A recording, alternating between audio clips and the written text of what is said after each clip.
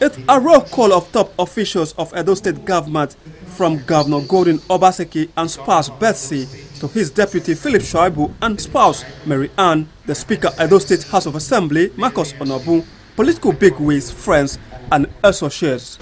He was involved in all converging on St. Paul's Catholic Church on Airport Road in Benin City to pay their last respect to a man many describe as epitome of hard work and service.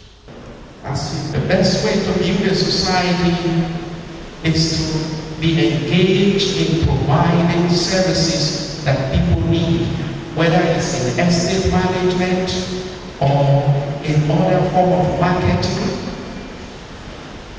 He was involved in all. He leaves us with a legacy that success is only sweet after hard work. Governor Gordon Obaseki eulogizes the deceased, who was a twin brother to the secretary to Edo State government, Osaguona Ogie, observing that there was much to learn from his virtues. You can tell just from our relationship with his twin brother.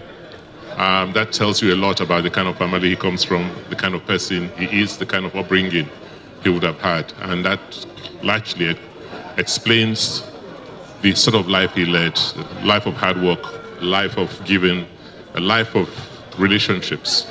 And you can see that manifest itself here today, where everybody has just come with such an outpouring of love, of affection, of appreciation for the life he led.